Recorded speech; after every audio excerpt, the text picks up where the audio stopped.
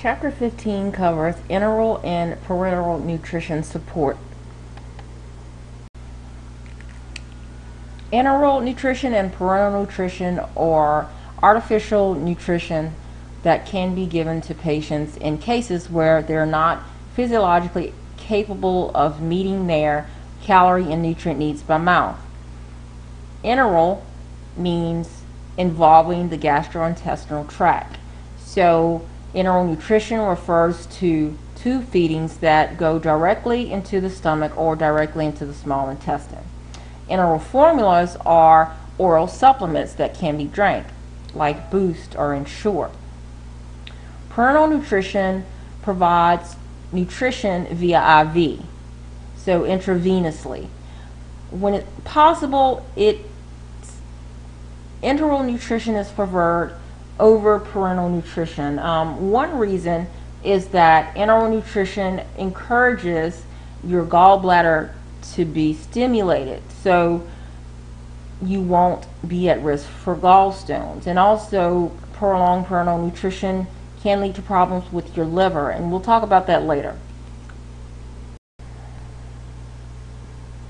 This is figure 15-1 on page 434 in your textbook, and this is a decision tree showing how to select a feeding route and whether or not a person has adequate nutrition status and whether they have a functional GI tract and how good their appetite is going to determine whether an oral diet, enteral nutrition, or parenteral nutrition is prescribed. Oral supplements are a type of enteral nutrition. If you drink something, it ends up in your stomach. So it's considered a type of enteral nutrition. People who have poor appetite may benefit from an oral supplement, provided that their appetite is not so poor to where they do not want to consume the oral supplement. Examples of oral supplements are things like Boost, or if you ever had one of those breakfast shakes where it's advertised as a meal replacer. So an oral supplement provides calories and nutrients. When considering giving a patient an oral supplement, it's important to talk to them about it first, see what they actually like. If they don't like chocolate and you send them chocolate Lucerna, they're not going to drink it.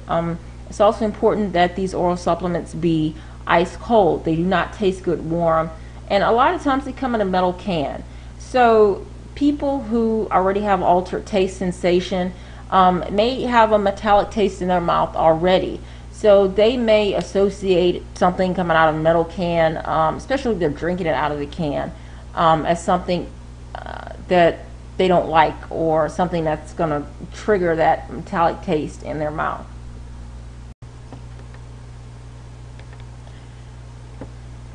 There are certain situations that warrant tube feeding. They include things like severe swallowing disorders. If somebody is having problems swallowing or they can't swallow at all, then we have to find another way to get nutrients to them. And in that case, a tube feed would be warranted, or we would be warranted to consider a tube feed. If someone has GI obstructions or fistulas, fistula is an abnormal connection between two tissues that should not be there. Certain types of intestinal surgeries may require tube feeding. A person with little or no appetite for extended periods of time. So a person may have swallowing disorders and may not have an appetite at all. It may be a combination of things that warrant a person to consider administering tube feeds to a patient. Other situations that warrant tube feedings, somebody with extremely high nutrient requirements may benefit from tube feeding. For example, a person who is undergone a serious surgery, or a person who has sustained extensive burns, somebody who's on a ventilator, somebody who's mentally incapacitated. Certain neurological disorders may prevent someone from meeting their nutritional needs by mouth, or people who are in comas. There are some contraindications for tube feeding, and by contraindications I mean conditions that a person may have that will cause you to reconsider the tube feeding, or cause you to not want to put a patient on tube feeding. Intractable vomiting or diarrhea is one such contraindication. Intractable means it is not well managed or it's not easily controlled. Also, intestinal obstructions, that would be a contraindication. Also, severe malabsorption. If somebody has a severe malabsorptive condition, then it's a contraindication for tube feeding, and that person would need instead IV nutrition.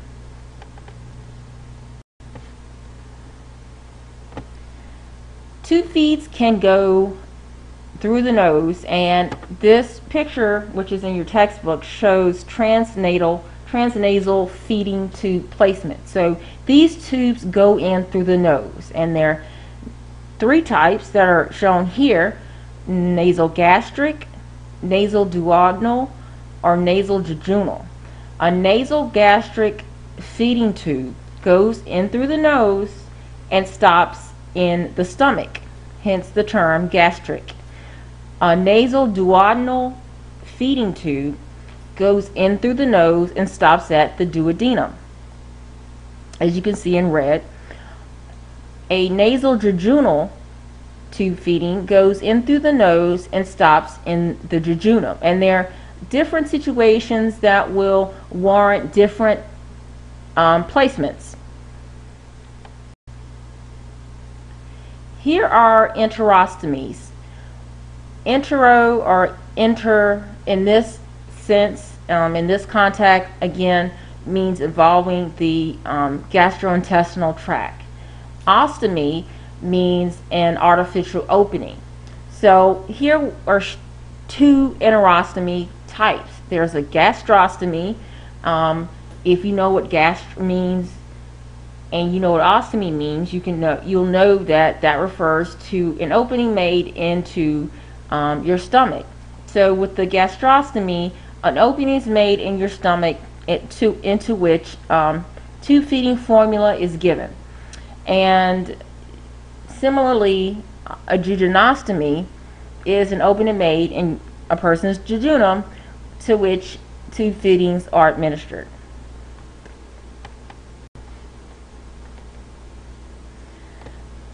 Whether a person is given tube feedings via a transnasal route or whether it's an ostomy, such as a gastrostomy or jejunostomy, depends on the duration of the tube feeding. If somebody's expected to be on tube feeding for less than 4 weeks, generally it'll be a nasogastric or nasal intestinal route that's chosen. From my experience, honestly, I did not see many, if any, nasal gastric or nasal intestinal placements with my work with adults in hospitals. With my work with children, however, transnasal placements were far more common.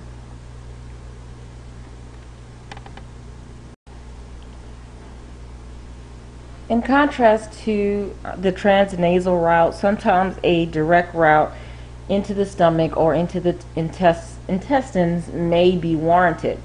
For example, if the tube feeding will go longer than 4 weeks, or if the nasal intestinal route is inaccessible for some reason. So if you look on the right, here is a picture of what is a stomach and someone's skin. So the G-tube is going through a person's skin, abdominal wall, and directly into the stomach. And tube feeding will be administered into the G-tube.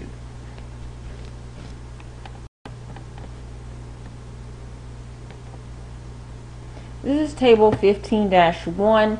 It compares tube feeding routes. It highlights the advantages and disadvantages of each method.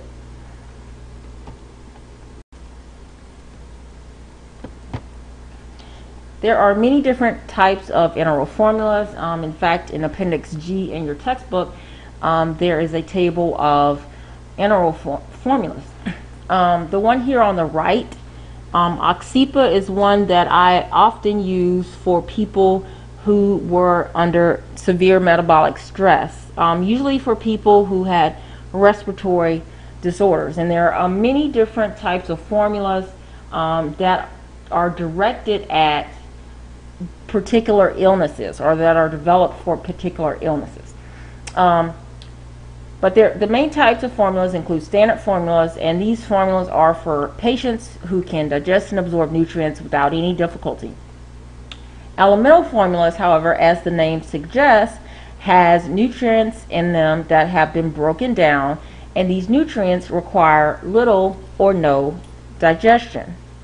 So the proteins broken down, the carbohydrates broken down, and usually they will have a type of fat, MCT, which stands for medium chain triglycerides.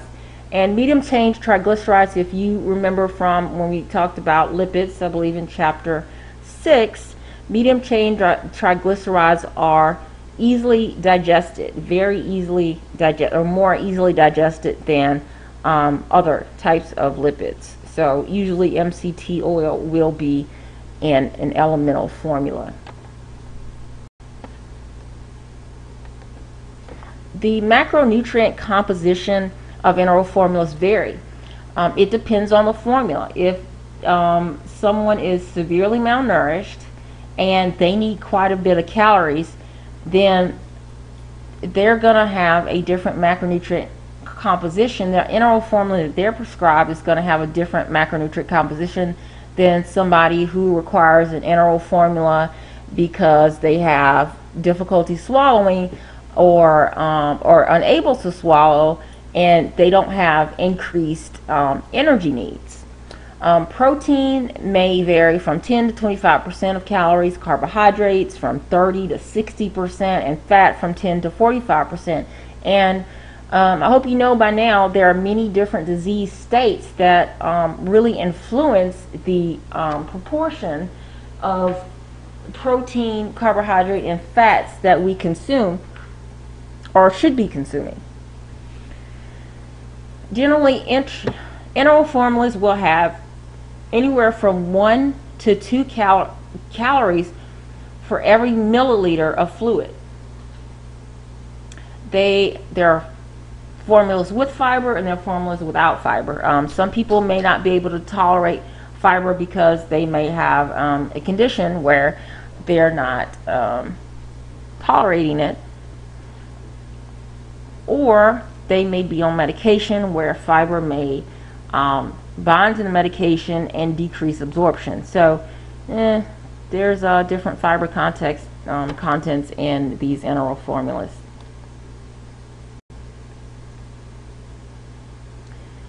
Okay, a term that we use to describe enteral formulas is osmolality. Osmolality, and it's a pretty big deal.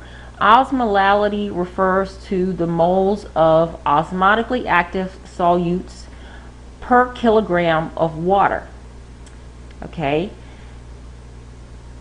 we have our blood serum has an osmolality of about 300 milliosmoles per kilogram of water.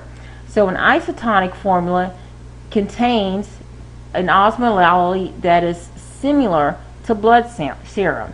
Okay, 300 milliosmoles per kilogram of water. An enteral formula that is hypertonic has an osmolality greater than blood serum.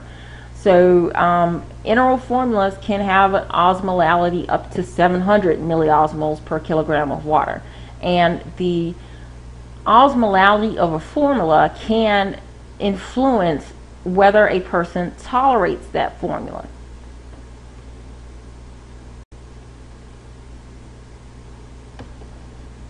Okay, before starting a tube feeding, it's important that healthcare practitioners ease the fears of the patient and the patient family members.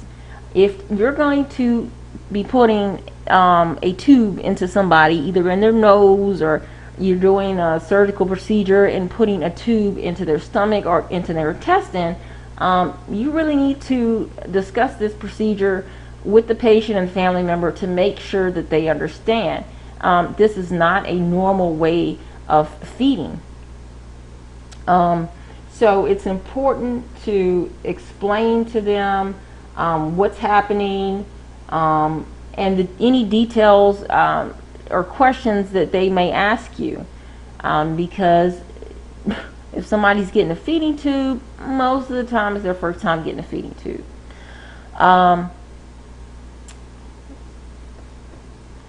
X-rays are used to verify the tube placement before the feeding starts. So before you start pumping liters of tube feed into somebody, you need to make sure that the tube is placed in the right place. Okay, so you need to know that what you are aiming for is actually where you put it.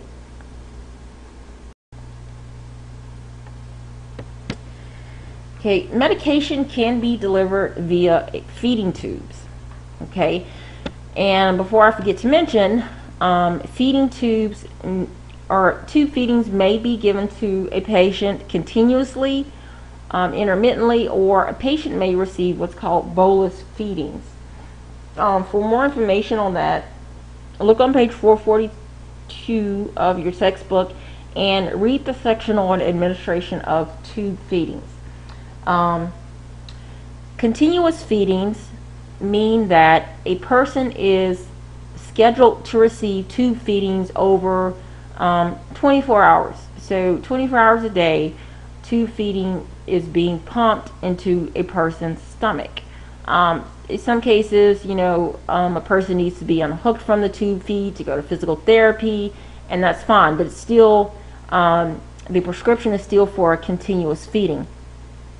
If medications are to be delivered via a tube feed, which many nurses like the ability to deliver medications via tube feeding, then the tube feeding needs to be stopped prior to and after medication. Generally, they need to be stopped maybe 15 minutes before and after.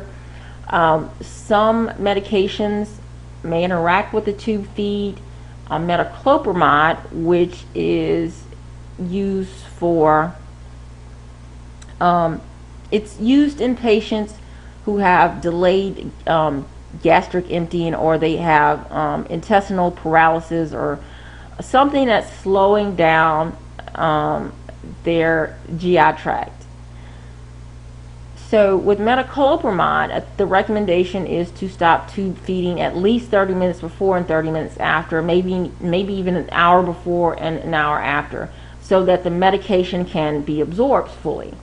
So you really want to try to maximize absorption. That's another reason to stop the tube feeding, maximizing absorption, and also decreasing interactions that may occur between the medication and tube feeding.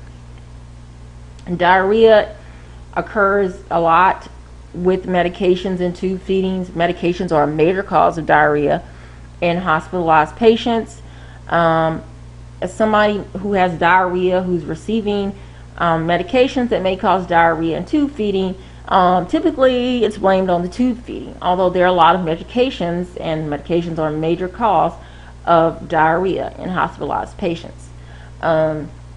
Medications with high osmolality, remember that term osmolality, if you forgot what it means, go back, either rewind this or take a look in your textbook.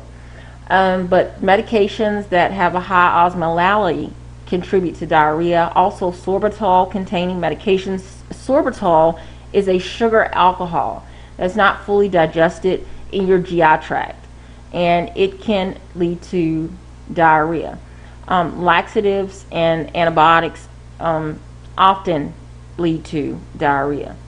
If somebody is receiving a tube feeding that is hypertonic, meaning that it has a high osmolality, then that can contribute to diarrhea. And sometimes the tube feeding can be changed to something that is closer to your blood serum osmolality, or closer to that 300 milliosmoles per kilogram of water.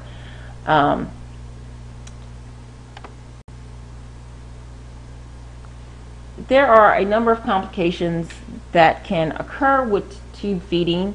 Many complications are preventable, however, by making appropriate selections with regard to the feeding route, with regard to formula, and how that tube feeding is going to be delivered.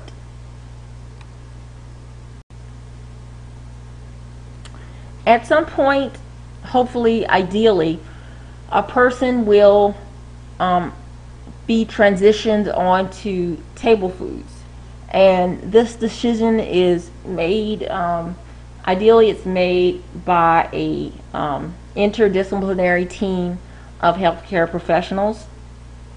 But the transition of table feeding is going to depend on a patient's medical condition and the type of feeding that a patient is receiving. So if a person's medical condition is improving, then they can start to be weaned off of that tube feeding, and they can start consuming an oral diet. So a person who hasn't been receiving a tray from the kitchen, hasn't been receiving their breakfast, lunch, and dinner from the kitchen, can start to receive some food from the kitchen. Not a whole lot of food at first, but they can again start eating. So you want to make that transition as smooth as possible. You want to make sure that before you remove somebody from enteral nutrition, that they're actually tolerating table foods.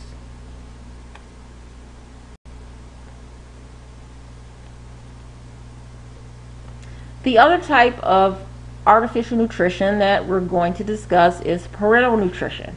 Parenteral nutrition is IV nutrition. IV nutrition can be administered via a peripheral vein or via a central vein. And there are a lot of conditions warranting parenteral nutrition. Generally, as you saw earlier, and as I mentioned earlier, when we were talking with the slide of the decision tree, we talked about how decisions are made regarding whether someone can, have an oral diet, or it should be put on enteral feedings or parenteral feedings. But somebody with intestinal obstructions or fistulas, they would actually warrant parenteral nutrition even if they have a good appetite. Someone with intestinal paralysis, somebody with short bowel syndrome. Short bowel syndrome just means that somebody has a substantial portion of the small intestine that has been taken out. And people with intractable vomiting or diarrhea, intractable means it's not easily controlled or it's not easily managed. Those persons would constitute the people that you would want to consider putting on parenteral nutrition versus enteral nutrition. Here's a chart from your book that shows an IV solution going into a central line, meaning a central vein. And in this case, it's going in through the superior vena cava.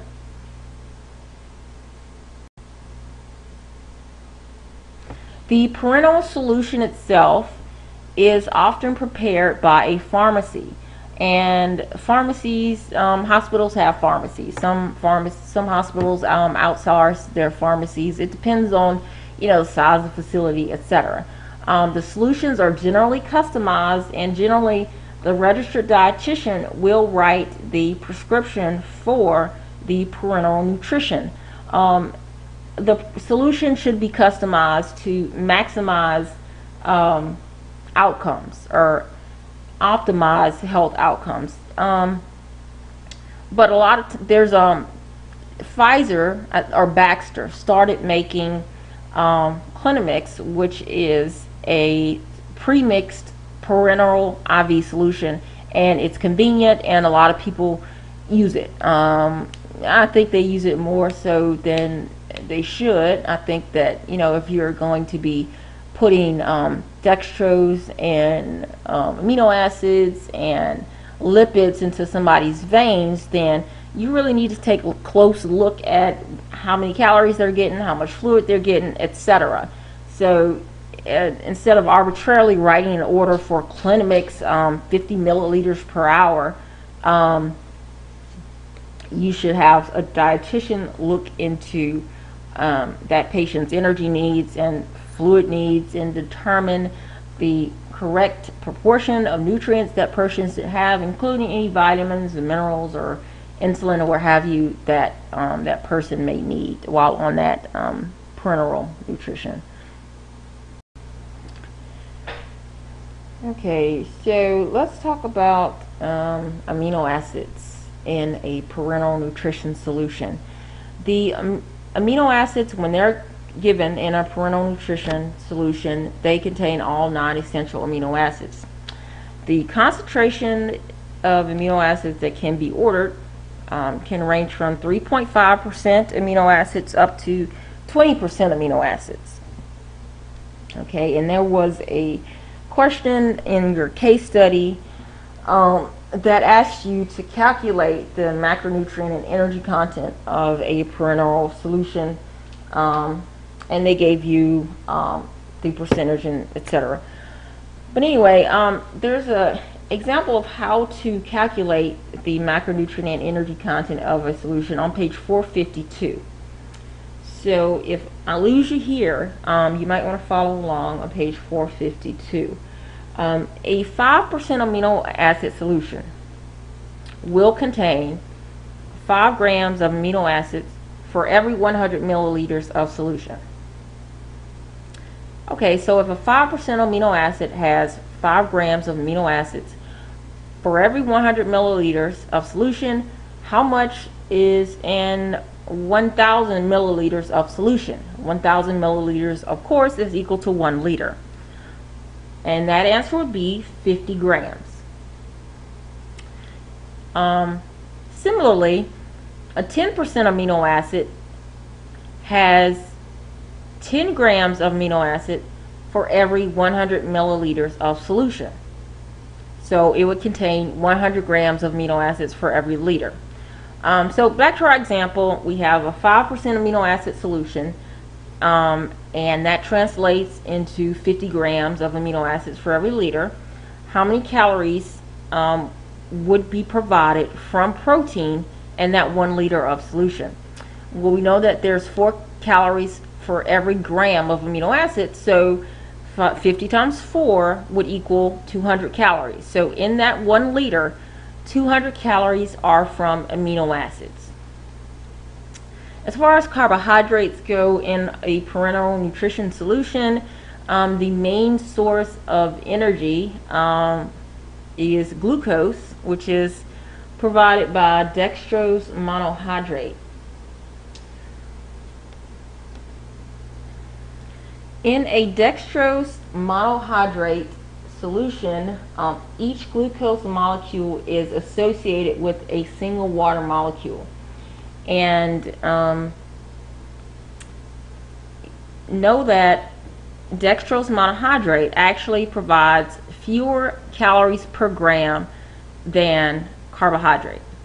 Okay, so carbohydrate from dextrose monohydrate actually provides 3.4 calories per gram.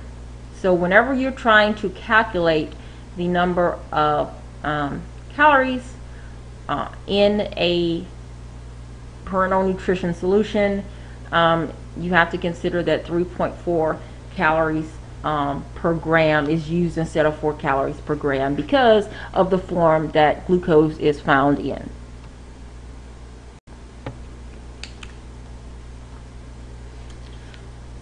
Lipid emulsions supply essential fatty acids, and they are also a significant source of energy. Typically, lipid emulsions are given once a week in the hospital. That was usually how I did it. And there are different lipid emulsions. Okay, so there are different concentrations of lipids emulsions. There's 10%, 20%, and 30%, and respectively, they correspond to 1.1, 2, and 3 calories per milliliter of lipid emulsion. In determining fluids and electrolytes, or with regard to fluids and electrolytes, a patient's fluid needs need to be adjusted according to a hydration assessment and also daily fluid losses. Also, if there's some type of physiological condition, like the person has kidney problems, then fluid may need to be decreased.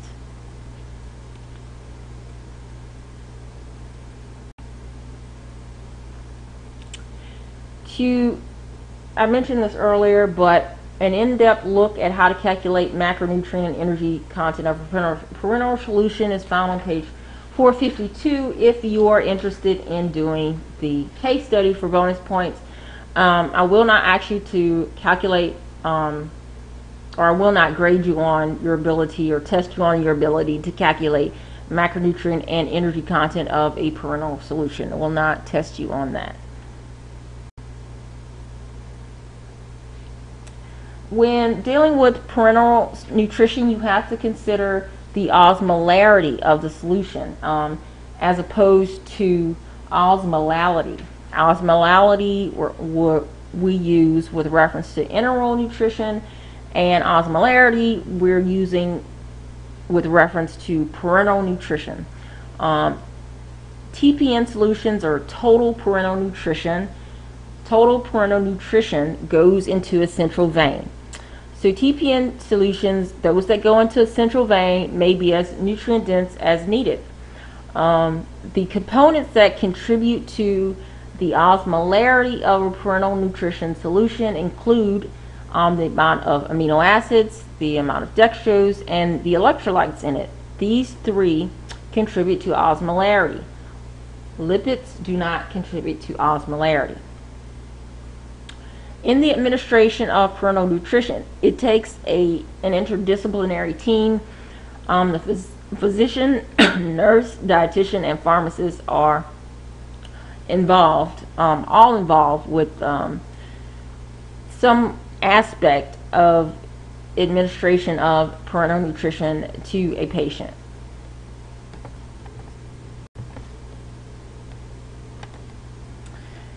Okay, whenever it's time to take someone off of parenteral nutrition or discontinue the IV infusion, the patient must have an adequate GI function. Why must they have an adequate GI function?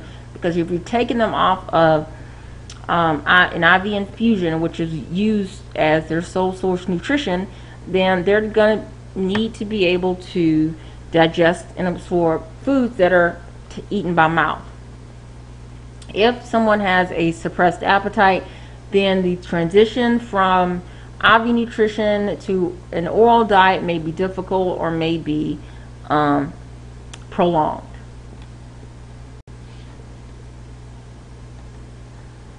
Okay, and there are always risks involved, huh? Well, parenteral nutrition isn't any different. There are several metabolic complications that can occur with parenteral nutrition. One complication is hypertriglyceridemia. What is that, you ask? Hypertriglyceridemia refers to a high level of triglycerides in the bloodstream. Hyper, of course, means too much. Triglyceride refers to a triglyceride, and emia refers to the bloodstream. So if someone gets hypertriglyceridemia, if they're receiving lipid infusions, then you need to reduce the lipid infusion or stop it altogether. Refeeding syndrome. This syndrome is characterized by electrolyte and fluid imbalances and also hyperglycemia. And refeeding syndrome occurs in people who are severely malnourished or who have been fasted for several days and consume start consuming food, but consume more food than their body is able to handle at that time. So people with refeeding syndrome have to be introduced to calories, nutrition. However, if it's by mouth, if it's by enteral feeding or parenteral feeding, people who are at risk for refeeding syndrome need to be started back on their nutrient source gradually, so they will not suffer electrolyte and fluid imbalances and hyperglycemia. Other metabolic complications include hypoglycemia and hyperglycemia.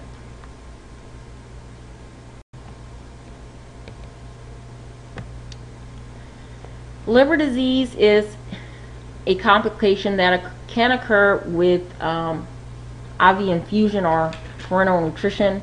In order to minimize the risk, it's important to avoid giving too much energy, too much dextrose, or too many lipids. Lipids in excess will promote fat deposition in the liver. Long-term use of parenteral nutrition can actually result in progressive liver disease and may eventually lead to liver failure. So it's very important to minimize risk. If it is appropriate, if the patient can tolerate it, oral feedings may be encouraged in order to reduce the amount of parenteral support that is actually needed. So if a patient can tolerate some foods orally, then that means that we can decrease the amount of TPN we're giving them, or parenteral solution we're giving them. Gallbladder disease can result. Why does gallbladder disease result? Well, when parenteral nutrition continues for generally a period of more than 4 weeks, what happens is sludge in the form of thickened bile. Remember that the gallbladder stores bile. A sludge can build up, and eventually lead to gallstone formation. So you can get gallstones if you are on parenteral nutrition for an extended period of time due to sludge in the form of thickened bile builds up in the gallbladder. So people who require long-term parenteral nutrition may be given preventive medications, or oral feedings can be initiated before this problem occurs. The medications that are given are used to stimulate the gallbladder, and by stimulating the gallbladder to contract, this can decrease the chances of that thick bile sludge from forming. And the last metabolic complication that I'm going to mention is metabolic bone disease, and this is a complication of long-term parenteral nutrition use. This is associated with a reduced bone mineralization and low bone density, and that may be due to differences or abnormalities in the way that your body is processing or metabolizing calcium, phosphorus, magnesium, and sodium. Also, inappropriate intakes of vitamin D, vitamin K, or phosphorus may also contribute to metabolic bone disease. Ideally, what you want is to not keep a person on parenteral nutrition any longer than they need to be.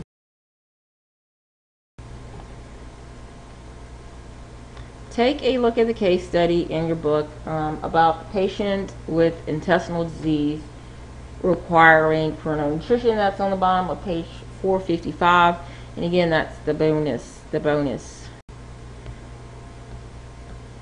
In some cases, nutrition support at home may be warranted. However, you need to be a good candidate for home nutrition support. Individuals who actually are referred to are individuals who are advised to have home nutrition support, are those who generally have disorders that may prevent food from reaching the intestines, or they're going to be on nutrition support for a long period of time. So a person can receive either enteral nutrition at home or parenteral nutrition. So if somebody has a disorder and it's severely impeding nutrient absorption or interfering with intestinal motility, nutrition support or parenteral nutrition support may be warranted at home.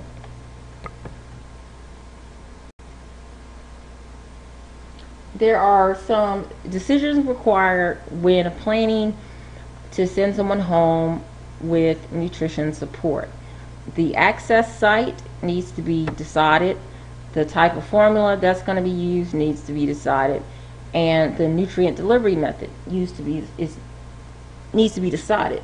Ideally, the patient needs to be involved in making these decisions. The patient needs to understand why they need home nutrition support. They need to understand how to correctly administer their nutrition care if they're going to be doing it themselves, as was the case with gastrostomies. Some people can generally catch on to that and start doing it themselves.